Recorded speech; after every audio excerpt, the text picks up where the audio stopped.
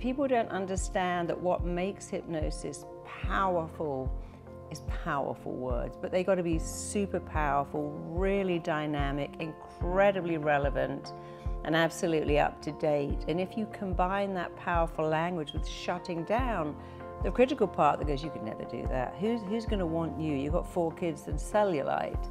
If you shut that bit down and then add in exciting, you can have anything you want.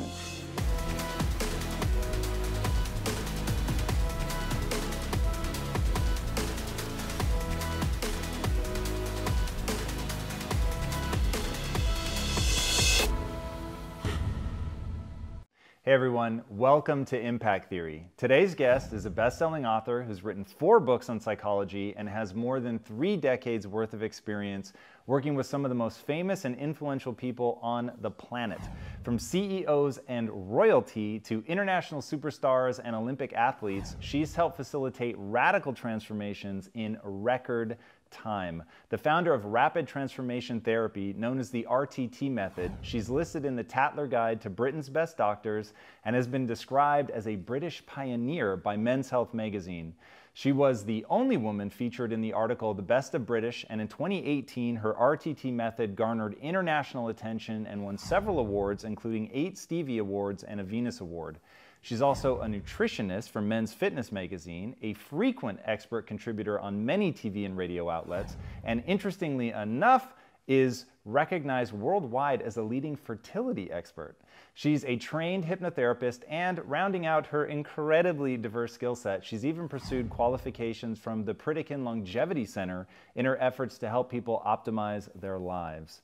So please, help me in welcoming the woman who was named Best British Therapist in 2006, the author of the weekly Mind column for Closer magazine, Marisa Peer. Thank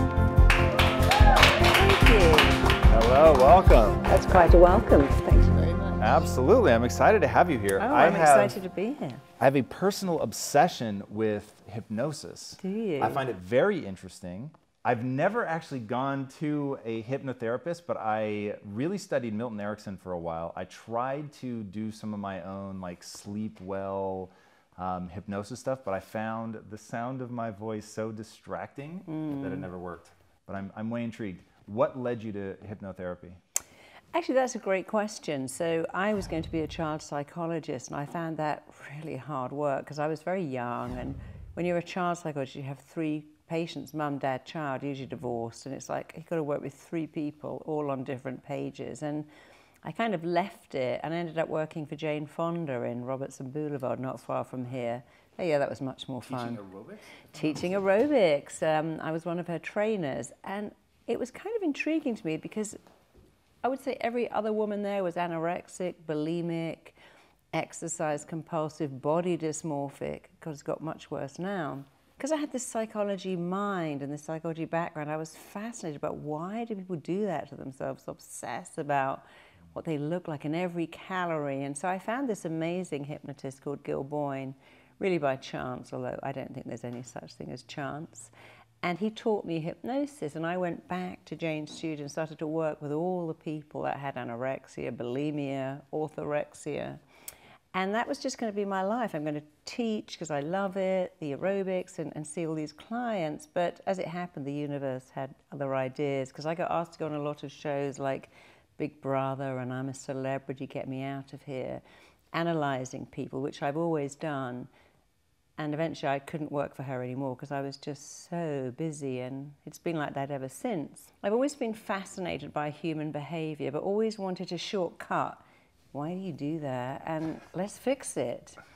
So what is it about hypnotism that makes it work? Is it that people, the things that are fucking them up are like buried deep in the subconscious? Like, why hypnotism? Why was that the radical breakthrough? Hypnosis is the actual grandfather of even psychotherapy. People think hypnotherapy is the poor relative and it's come along, and it's actually in front of everything. A lot of hypnotherapists don't understand what hypnotherapy really means. And what it means is you can shut down the critical part of your mind that goes, oh, I could never speak in public. Oh, I could never live without donuts. That bit shuts down. And while it shuts down, you can excite the imagination and tell people stuff they simply don't think they could do. So I'll give you an example. I was recently having a medical procedure, and the nurse said, oh my God, we all know you, and we have this kid and he can't go in the scanner. He's terrified. And I said, oh, I'll show you what to do. And in 5 minutes, he was loving being in that scanner, because I taught him, listen, it's how you talk to yourself. If you go, I feel like I'm in a coffin here and I'm ill and now I'm in the scanner and it's reminding me that I could die. And why would you talk to yourself like that? What you say is, I love this. This is amazing. I've got half an hour to chill out. And so people don't understand that what makes hypnosis powerful is powerful words, but they got to be super powerful, really dynamic, incredibly relevant, and absolutely up to date. And if you combine that powerful language with shutting down the critical part that goes, you could never do that. Who's going to want you? You've got 4 kids and cellulite. If you shut that bit down and then add in exciting, you can have anything you want. But most people either don't understand about shutting the bit down, or they don't understand the language. So without diminishing other therapists, I see a lot of people who say things like, now you might just want to think about being calm. It's like, what? WTF? That's not exciting. Or they say things like, today you're going to find it easier not to eat cake. And I'm like, come on, we can do way better than that. Excite the imagination. Tell people you love saying no to cake. It thrills you to pick an apple. It elates you to see the scales going down and your six-pack emerging, because you are motivated and committed and compelled to say no to sugar. And if you understand the mind, it does what you tell it. That's its job. And if you tell it better stuff, you have an amazing life. And if you tell it mediocre stuff, you have a mediocre life. You said something in there that is really interesting, but I don't understand quite what you mean by it. So you said you have to make sure that the language is not only compelling, but absolutely up to date. What do you mean up to date? Well, I'll give you an example. I worked with somebody who was morbidly obese. And he had a story, you know, when I was a baby, I was only 2 pounds. I nearly died. My parents had to feed me every hour, wake me up. And if I threw up the food, my mum would cry. And so he has this story. I'm like, okay, but that's 50 years ago. Now you're going to die of being 600 pounds. So you have to talk to the mind and say, this is completely outdated. It's behind you. So people have a story, you know, I can't find love because my dad left when I was 1. I can't find love because my mum preferred my brother. I can't be a success because I never went to university. I can't speak in public because I blush. And without understanding, when you describe why you can't, you keep it going. If you keep talking about the symptom, your mind keeps it alive, because whatever you focus on, you get more of. And so a lot of people have language that's completely irrelevant. Like, yes, I know your dad left when you was 1. I know your mother put you up into foster care and didn't love you, but that's then. This is now. And so they have outdated stories, outdated language. I can't do that because... the classic one I held, oh my God, my boyfriend just ripped out my heart, stamped all over it, killed me. And if I find love again, it will kill me. I'm like, darling, he got bored. And you would have got bored too if you'd stuck around. And that was your starter relationship. Go and find a better one with someone amazing. Everything he loved in you, you didn't take it home with him. It's still there. So don't use that irrelevant, I found love and it killed me when it ended. So I found love, the wrong person, but I'm going to find it again with the right person. It's going to be amazing and compelling. He's going to fall in love with my soul.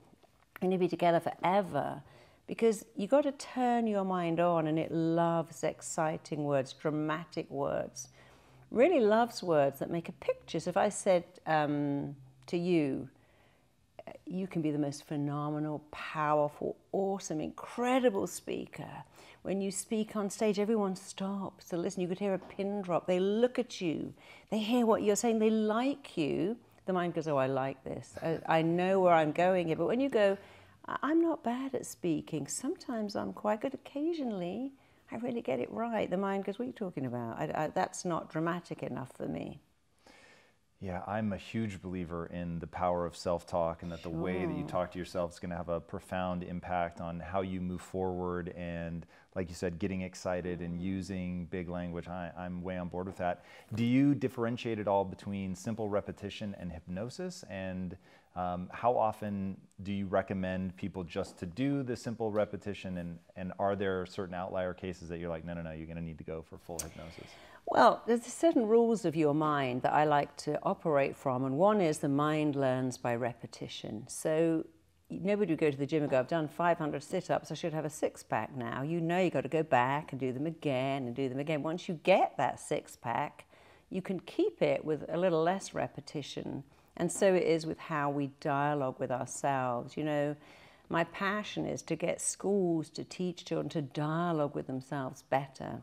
So repetition is very important, but it's not quite enough. You know, if you were a chronic alcoholic and said, right, I'm going to say every day, I don't drink, I don't drink, I don't drink, that probably won't work. First of all, the mind doesn't know what don't is. When you say I don't drink, it's like saying, I'm not thinking about chocolate. You have to think about the word that's most descriptive in the sentence. It's like saying, don't think of an orange snowman. Now you've got to think of an orange snowman, even if you've never seen one in your life.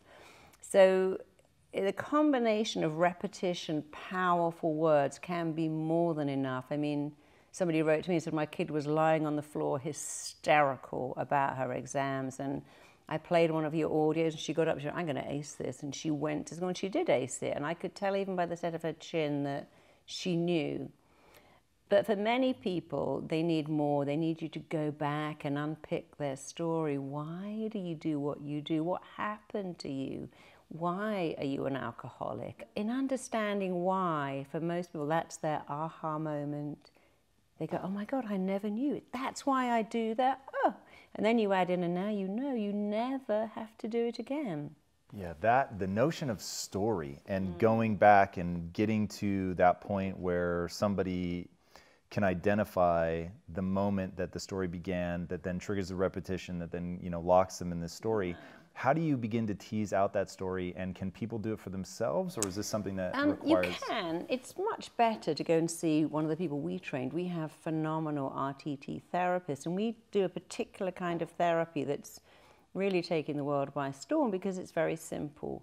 People come in and they describe, you know, I really want to be successful, but I'd love to be healthier, but I want to find love, but I can't get pregnant because... And the first thing we do is investigate, like a good detective. A detective will lay out pictures and go, what's going on here? And they make sense of it.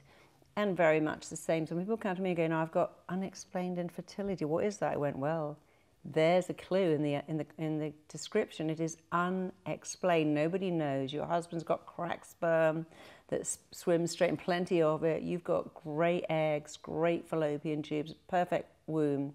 But you can't get pregnant because the unexplained is here. And many people, when they're younger, will say things, if I got pregnant, my dad would kill me. Oh my God, if I got pregnant, it would be the end of the world. And I mean, when I was 17 thinking I was pregnant, thinking, oh my God, no, disaster. Oh my God, my dad will be so upset, devastated. When I wasn't, I went, oh, thank you, God. Oh, yes, joy. But you see, the mind listens to everything you say. The mind is always switched on, and it records everything. And it never forgets. So in a moment of absolute terror or fear or pain or anxiety, there's something called an imprint. It goes in. So a child whose mother says, that cat will scratch you and give you blood poisoning, or that dog's going to bite you, or that's a dangerous person, or, you know, I worked with a little kid who had a terrible fear of monsters under the bed. Turned out his dad used to always say, you'll get run over if you do that. You'll kill yourself if you do that. You'll drown if you do that. Turned out his dad was the monster because he was scaring him all the time. So you get a young person, can be an adult, and you get an imprint. And what we do is investigate, where did this imprint happen? And when we've got the imprint, which is very easy, you can ask questions and get the imprint. You can listen to the client's story. The one who said, my mum used to cry when I brought up food and was so happy when I ate. Or you can use hypnosis and go back like that. And the reason I love hypnosis so much is you go to the imprint. You know, people come to see me, within 5 minutes they have the imprint. There's no, oh, how does that make you feel? And how do you feel now? And let's talk more about that. And come back next Wednesday at 4 and we'll keep this going, because studies now say that's actually the worst thing you can do, because you just keep the story alive. So we do the investigating, we find the imprint. And then we interpret it. What does that mean? Why do you think, your dad telling all these stories would now leave you to have this monster under your bed? Why do you think at 15 being terrified of being pregnant could possibly mean that today you've got unexplained ability? And they work it out. They go, yeah, now you say that. If I look at those scenes and look at this scene, it all makes sense. And then you interrupt the belief massively. And then you install a brand new belief. You're getting pregnant like a high school kid on their first date. You're super fertile. You've got cracked grade A eggs. Your husband's got the SAS of sperm and it's going to collide. So you bring in the very powerful language and you are going to make a grade A baby. Because of course people say, I want to be pregnant. I'm like, no, you don't. You want to make a baby that you carry to full term. I have clients who have been pregnant 8 times. Want a perfect, bouncing, healthy baby. So it's another example of not telling your mind what you want. So the combination of the imprint, the investigate, the interpret, the interrupt, and the install is so powerfully transformational. And the last bit is recorded. Clients take it away and they go, wow. I worked with someone who had 8 IVFs and each time lost the baby. And I said, don't have any more IVF. Just get a perfect baby. She had some congenital illness, so she had a 50% chance of having a deformity and a 50% chance of not. As if you're really clever, you can tell your mind to pick a perfect egg. The mind's job is to do what you tell it. And people don't understand that you have that much power to go in and tell your mind to heal, tell your mind to select a perfect grade A embryo, tell your body tell your metabolic rate to be super effective. I think this is, it's so powerful, but for someone like me, I need to ask the following question. Where are the limits of that? Well, if you said to me, I want to be a brain surgeon tomorrow, I'd go, well, no, you need a little training to be a brain surgeon. So people do come in with strange requests. I want to be a famous actor. How old are you? 62. Have you got any acting? No. And sometimes I tell them the truth. Look, that's probably not going to happen. So you have to be, I wouldn't even say realistic. I believe if you reach for the stars, you probably will get them. But sometimes people have crazy things they want. So they will ask me for strange things that I won't accept. But most people ask for very reasonable things. I want love. I want wealth. I want But like health. when you start getting into specific stuff, like I want my body to pick the right egg, and understand I ask this from the place of I want this to be true so badly. But like when I think, okay, no one has ever thought their way to eternal life, which would be the thing I would spend my time thinking about. So there is some level of biology is going to defeat us in that sense. So what I'm trying to figure out is, okay, because I think this is a powerful technique and because I need to believe in it for it to work, I'm trying to figure out the edge cases. I'm willing to accept that they're so much farther out than most people that it's better to get people to shoot for just like craziness because that way they don't stop shy. But, out of curiosity, like so one thing that I read in your book that I was very happy to hear is that you tell people, because I'm always terrified of The Secret, which I think is half amazing and half bullshit. It just imagine you can't just think your way to something. No, I think that too. So you tell people in your book, you have to do something every day to move yourself closer to your dream. So like, where is that fine line between like, hey, I'm thinking I'm really putting in the work, but then there are biological realities to be faced, and how do we address those? So your beliefs affect your biology. Your beliefs certainly affect your biochemistry. I've had women of 58 say, could you make me pregnant? I go, I know. It's too late. Why did you wait 30 years? But the mind will follow your instructions, and it's very important to give yourself the right instructions. Of course, there are limits. You can't tell yourself you're going to be an astronaut. And when people say to me, I want to be a millionaire, I'm like, what are you going to do to be a millionaire? You can't go, right, I'm going to sit at home, and that's the problem with The Secret. Attract millions to you. What are you going to do for these millions? I want to have a six-pack. You do need to go to the gym. I want to have great health. Well, stop eating pizza and eat better food. But once you get the mind to want it, it's actually easy. But when people say to me, I want to be a millionaire, then we tell them, well, any goal of significance requires you to learn something new. But then they have a fear of learning. And of course, you're right. Then when people come in and go, I want this, you have to look at the blocks. The number one block is the fear of rejection. If I make it, I might get rejected. If I find love, they might leave. If I make all that money, people won't like me anymore. So you've got to smash out of the ballpark the fear of rejection. You've got to smash out the second belief that says it's all easy. I remember Luther Vandross saying, you know, people say I'm an overnight success. I sang jingles for KFC for 12 years. It was a long overnight. So you do have to also have that desire. I mean, for me, you know, I speak in public, I write books, always aware that somebody's going to go, I hate your book, I don't like it. I'm like, oh, that's okay. They can't reject me, they might reject my book. Most people happen to love them, but to get anywhere in life, you have to get over the fear of rejection. Because people think they're going to die from rejection, but they really don't. So your whole movement about how to not let that stuff in is interesting, and I want you to explain it to people because I want to get to the edge cases of this as well. Cool. But tell people about You Are Enough. Well, You Are Enough is a movement that I started because, you know, 33 years of being a therapist, I might work with a movie star, an Olympic athlete, or someone who's a school teacher, and they all have the same problem. And the problem is almost always I'm not enough. I mean, I've worked with so many addicts, thousands of addicts. I've never met one who ever thought they're enough. They'll say, you know, I drink because I'm not enough. I use because I'm not enough. I am addicted to spending because I'm not enough. And what I see many therapists doing is the client comes in with a list, like what I call a shopping list. I need to stop drinking. I need to get out of bed. I need to stop shouting at my kids. I need to take care of myself. And they like to go through the list. It takes a long time. I go, oh, forget the list. Let's look at what I call what lies beneath. You know your problem? You think you're enough. Where does that, do you know a baby who's ever been born and goes, I shouldn't cry because I don't deserve attention here. I shouldn't throw up on this white top my mum just bleached.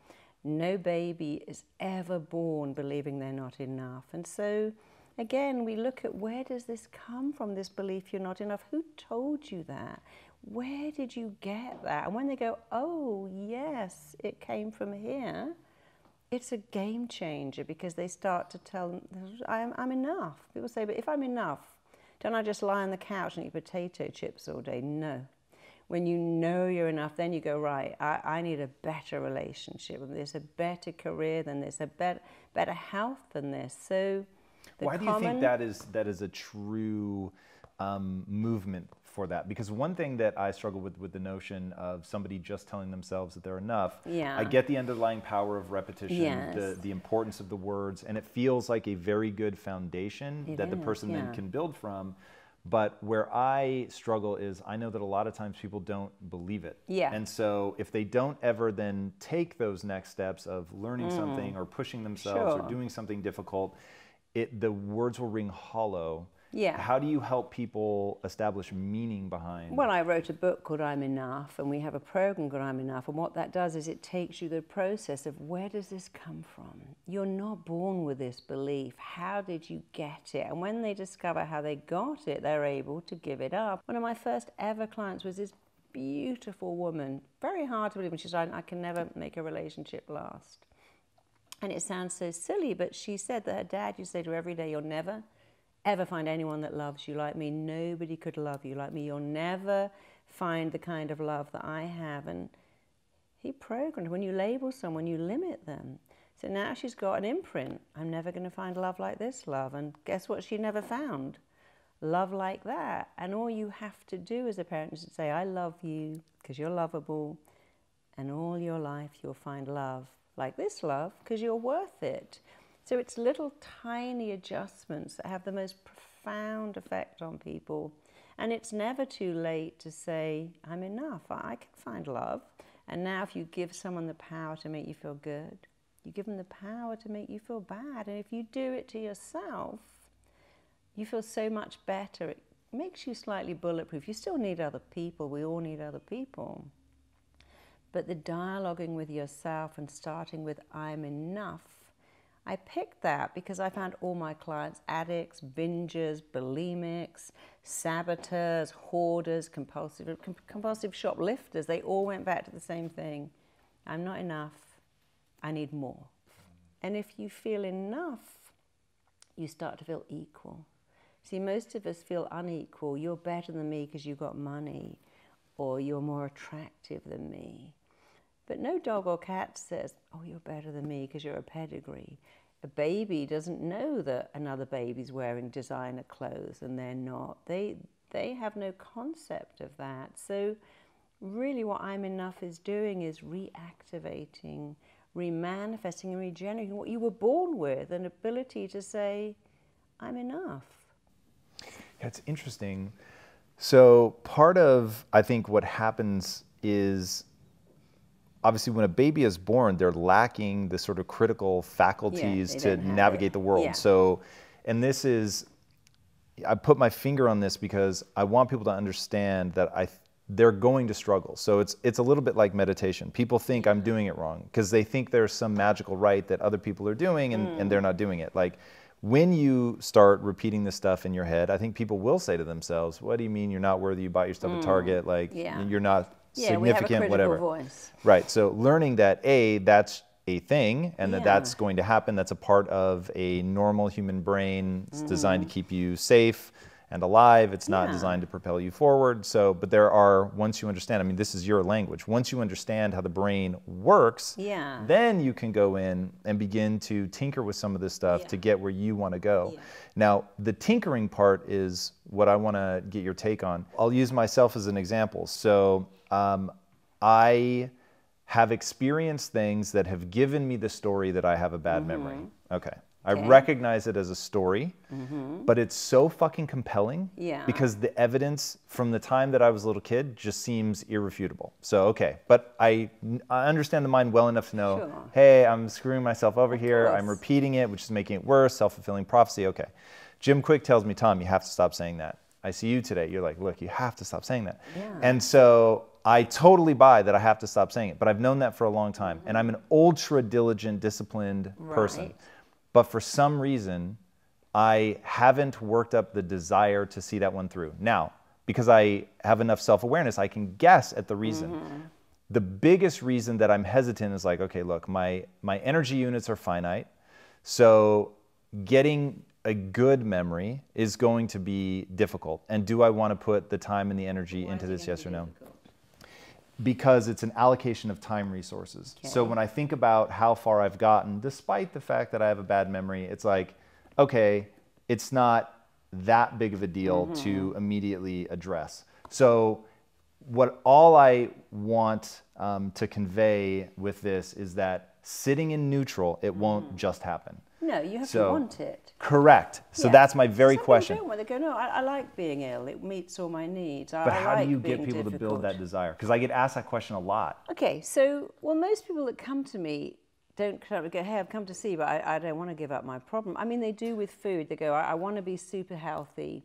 Okay, you're going to stop eating donuts. I don't want to do that. Have you got anything else? I'm like, there's a difference between I don't want to do one thing and I want to do it, but I'm not sure I have the energy to see it through. But you see, the belief is what you're saying is it's work, so much work. It's no work. So what I would suggest for someone like you is just monitor how you speak. Oh, I forgot that. I got a terrible memory. I got that. I didn't miss that. I got a terrible memory. And start to say, I have a phenomenal memory. I have an outstanding memory. I have a reliable, foolproof memory. So I saw it with my daughter when she was little. She'd leave the house and come back because she had so much to remember, her school bag and her swimming stuff and her lunch. And I'd always say, what have you remembered? She goes, I remembered my lunch. I remembered my swimming. I go, that's so great that you remember.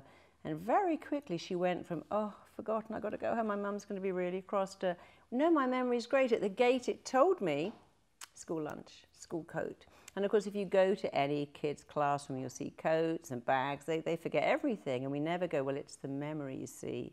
It disappears with age. And I have people of 90 who can tell you everything about their childhood and what it was like in the war.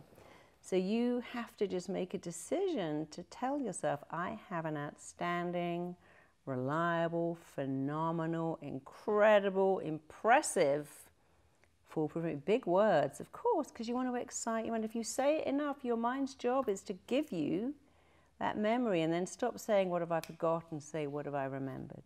And then something else you do, it's just say, that will come to me. You know, you have to understand the mind a bit. So when you're dealing with a conscious mind, the subconscious doesn't do anything. If you're saying, what's the name of that book or that restaurant?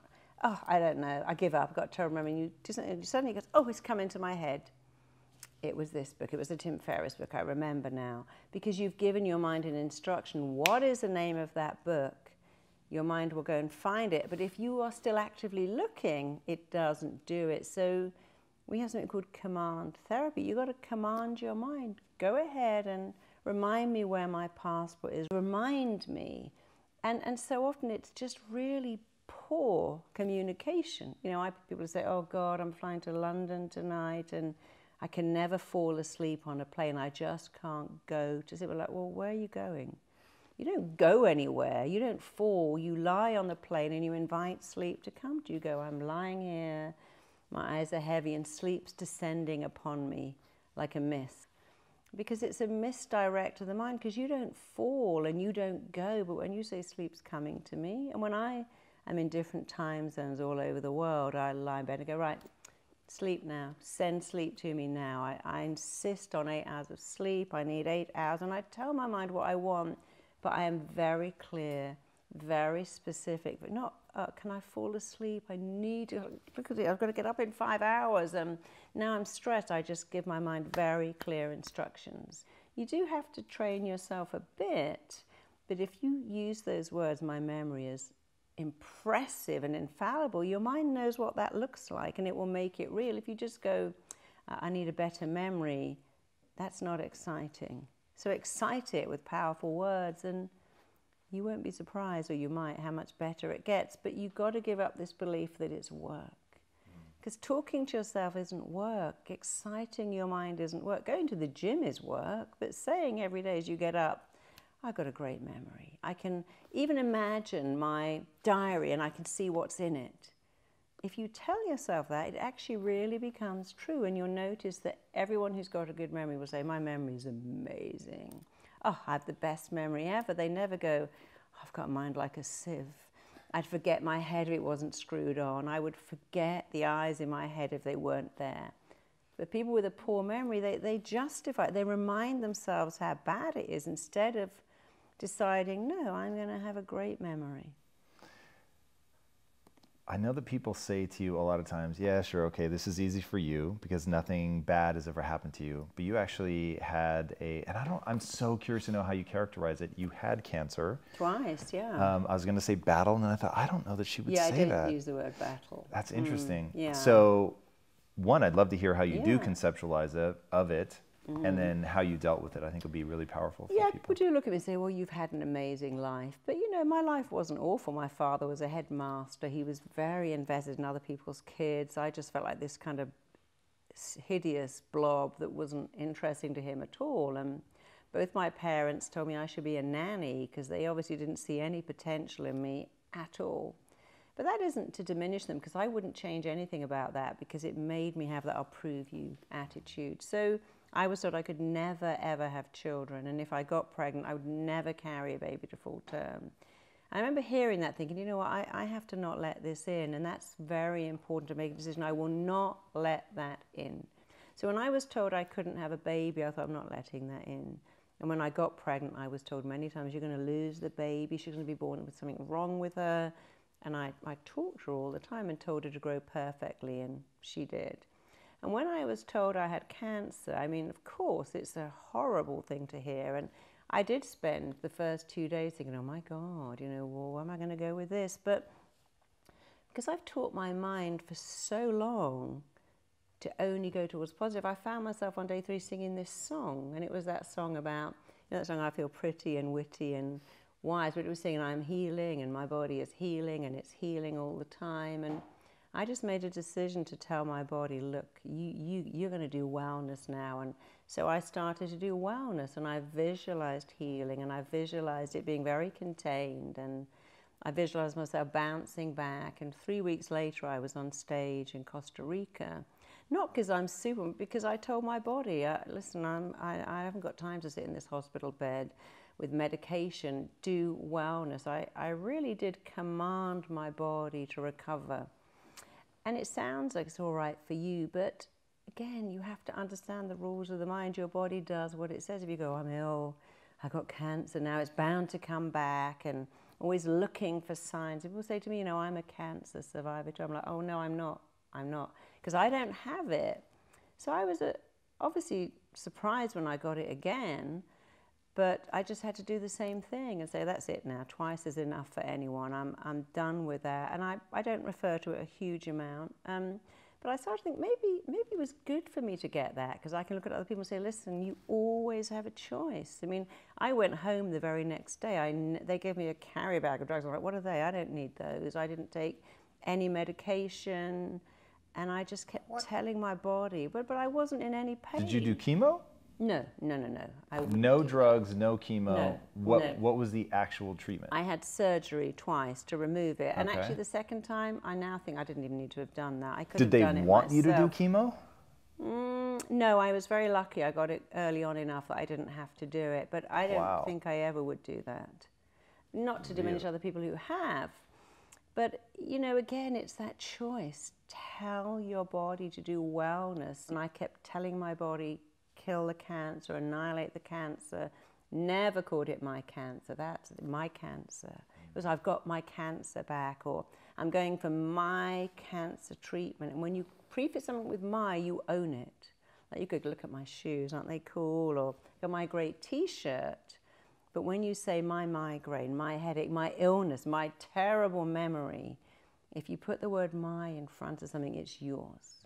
And if you call it the, it's not yours. So I was very committed to never saying my. It wasn't mine. I didn't want it. I felt very lucky that I got it in an organ that I didn't need, that was completely dispensable. So that was good. I remember even thinking, what stroke of luck that is. I don't need a womb. It's done its great job. And I talked to my mum and said, thanks for giving me this great kid. You did a great job, but now I've got to be here for this great kid. So you can leave, and I'm staying.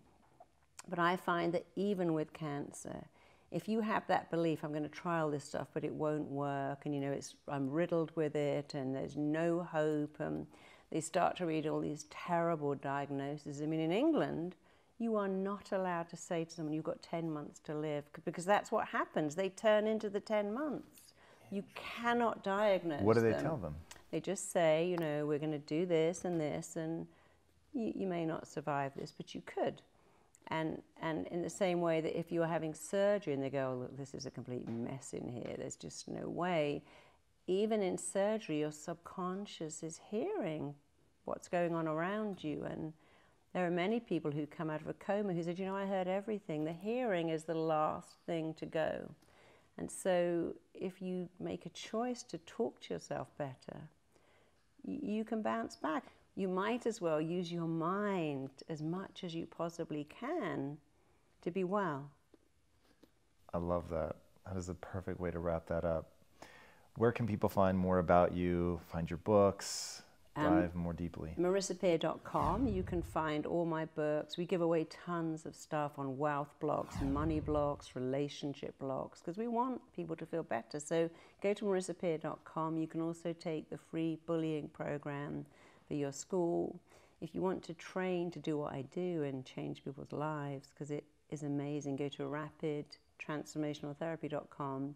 And if you want to join the I'm Enough movement, we have so many teachers, but regular little kids of 6 send me their paintings now, send me their bracelets, show me the pictures. Go to imenough.com. Amazing. What is the impact that you want to have on the world? It's to start. I'd love to there be no clients for therapists. I'd love therapists to go, I haven't got any clients anymore because everyone feels enough. So, all the patients I see are people who've been damaged by something in their childhood. And while that's never going to completely go away, my passion is to help people raise their children so they feel enough. Because when you feel enough, your life is so different to when you feel not enough. I love it. Marisa, thank you so much for coming on the Thank show. you. That was wonderful. Thank you. Guys, the mind is insanely powerful, and there aren't as many people that can break it down as clearly and instructionally, step by step, the way that Marisa does. So I hope that you will check it out. It is powerful. Give it a shot. All right, guys, if you haven't already, be sure to subscribe. And until next time, my friends, be legendary. Take care. Thank you. Marisa, that was wonderful. Thank you so much. You're welcome. You'll notice invisible doors open for you. And even though you're a science guy, you have a lot of God in your life, whether you realize it or not, because you wouldn't be sitting here right now being driven by this great force of inspiration, doing the major things that you've done in this world if you hadn't been tapped into that source.